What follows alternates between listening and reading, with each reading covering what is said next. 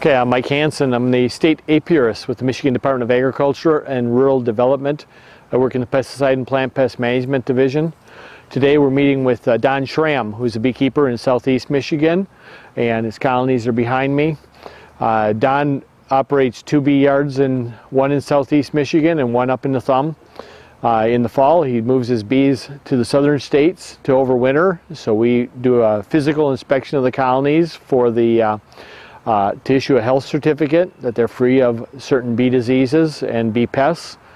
Don also cooperates with us as Michigan is part of the National Honeybee Survey. We're sampling 24 yards in the state this summer, collecting both live and preserved samples that will be shipped directly to the USDA laboratory in Beltsville, where they'll be tested for viruses, for different bee diseases, for mites, and especially any species of bees or species of mites that are not known to occur in North America. It's a partnership we have with the USDA attempting to protect beekeeping in North America from integration of bees from countries where they may have other diseases. Okay, Michigan is not a heavily regulated state for honeybees. We don't have a honeybee registration as some states do. However, we know we have perhaps 70 large commercial beekeepers, people who make their entire living off of honeybees, and probably several thousand, maybe 2,000 hobbyists or smaller beekeepers, people who have another job and also have an income or at least make a hobby out of beekeeping. In the summer, we believe our population of bees is at or above 150,000 colonies. We have bees come in from other states to do pollination work. We have a lot of bees come back from the south in the spring to do pollination work, and they boost our numbers, as do the activity of beekeepers who split and make new colonies through the summer. In the fall, a good share of our commercial colonies leave Michigan, go to the southern states, where beekeepers can manage them in the warmer weather. They may go to California for pollination and then return in the spring to do our pollination work in Michigan. Michigan beekeepers each winter, a good share of our bees head to California. California has a little over 1 million acres of almonds that need to be pollinated. They like to get 2 colonies per acre. With only 2.5 million colonies in the country, that means they take a good half of the bees in the U.S. go to California. Michigan beekeepers do that. They also go south in the winter. They don't generally pollinate in southern crops because beekeepers in those states usually have the pollination contracts, but they will put them into orange groves in Florida, which is why a Michigan beekeeper could sell you an orange honey because they're producing that. Michigan beekeepers do pollinate blueberries in Maine, Mississippi, and work with pickle operations both in Michigan and in Florida. So there is some pollination work done in other states, but most of the movement out of the state is so that beekeepers can get their bees strong and ready for pollination in Michigan, where at least 60 of our 200 crops in Michigan need honeybee pollination. But beekeepers work very closely with our farmers. They time the time it comes into the bees go into the orchards and vineyards, orchards and blueberry fields, and into our vine crops, cucumbers, melons, what have you. And they have to get the bees out quickly so farmers can get back to their spray programs. We produce some of the better quality honeys in the U.S. Some of our northern wildflower honeys are amongst the most sought after in the country. In Michigan, we're probably ranked 7th to 9th in the amount of honey production compared to other states in the U.S. And today we're doing 2 roles. One is Don likes to take his bees south for the winter, so we're doing an inspection for hive health to make sure we can issue a health certificate. And the other Don is willing to participate in the National Honeybee Survey, so we're going to do take some samples out of his colonies, send them into USDA, and those samples can be used to help determine the background of honeybee diseases in North America.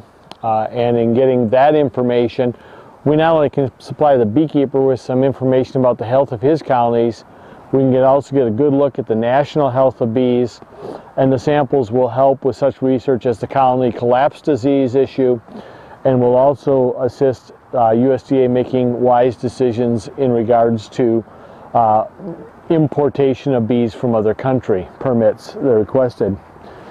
We just started, just give the bees a little bit of smoke down.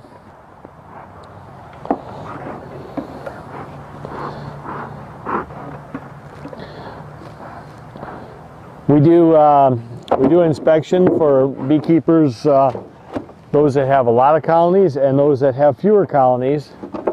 And sometimes we just find out that the equipment might be a little bit vacant, like this one. This colony, just a very small colony of bees. Let's take a quick peek at it, Don.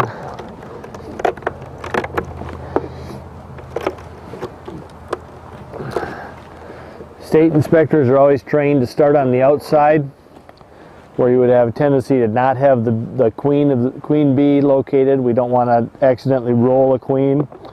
You can see here a little bit of honey that's been stored up for winter for the bees.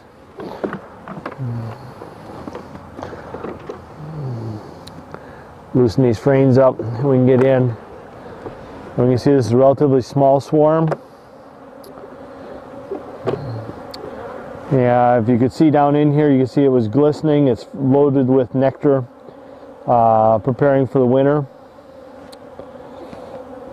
When we do the survey, we like to find the brood, the baby bees.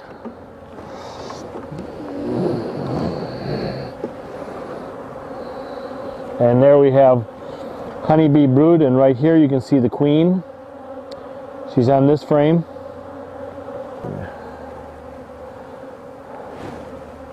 Grab her by her wings, and she moved in there safely. So now at the survey, what we're going to do is collect some bees off of this frame to send into the Beltsville laboratory.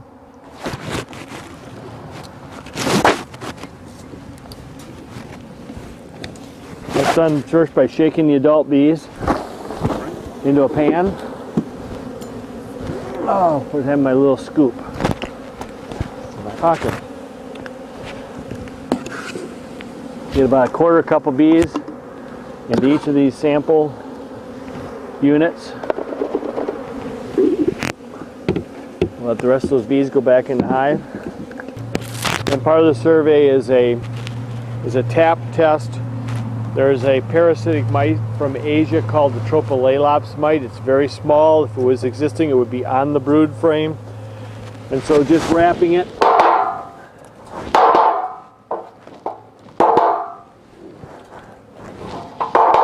will let us drop those hopefully into the pan. You notice there's a little bit of breakage. What's wonderful about honeybees with wax, they will repair that very quickly.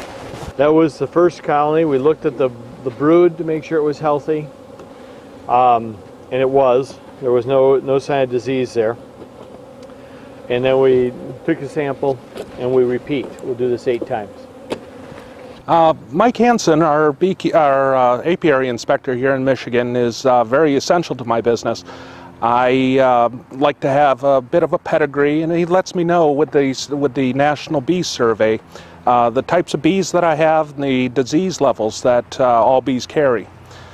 His work is very essential to Michigan beekeeping, and I'm very proud to help him and participate in the survey.